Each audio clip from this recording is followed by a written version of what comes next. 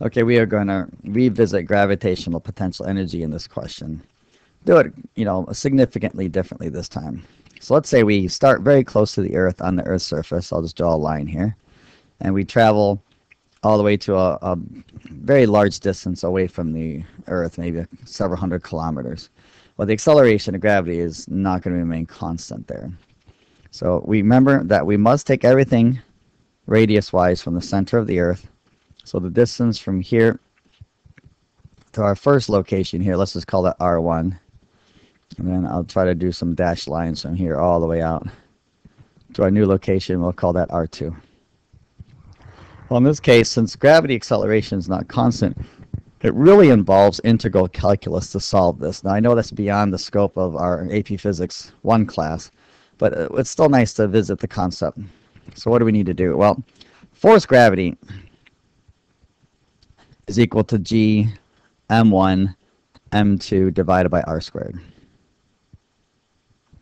So in order to calculate work done, work is always equal to force times distance. So we need some kind of force times radius then, because our distance we're traveling is a radius. So how do we do that? We actually take the integral of our force gravity equation, and we do it from R1 to R2, R1 being very, very, very close to the Earth, and R2 being very far away. And then, of course, we multiply this by dr. Now, notice how I'm differentiating. Capital M stands for the mass of the Earth, and little m stands for the mass of the object. Now, we can pull out all the constants in front of our integral. So I'm going to pull out a g, an m, and a little m.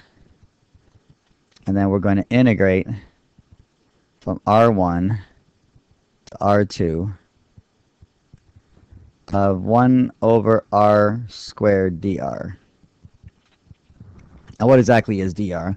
Well, dr is any infinitesimal change in radius going from there to there, very, very tiny. So essentially there's an infinite number of drs from here all the way to there, because we can keep making it smaller and smaller.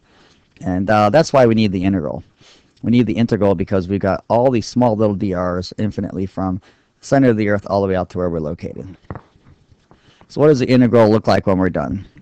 Well, you know that 1 over r squared dr, the integral of that is just a negative 1 over r. And that looks like this.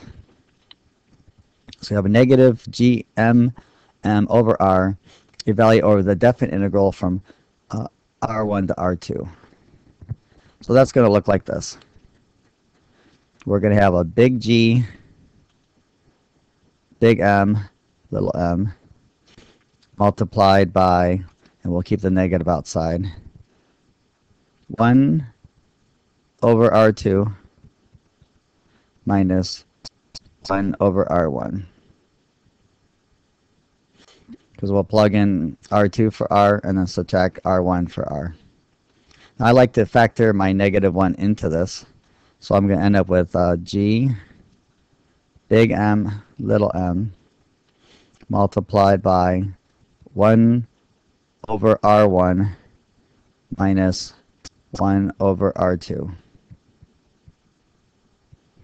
And then I'm going to call this equation delta,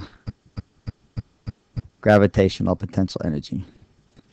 The change in gravitational potential energy when I start close to the Earth and move farther away. Now, of course, it will work if you start farther from the Earth and come closer. Then R1 becomes your distance far away from the Earth, and R2 is your distance closer to the Earth.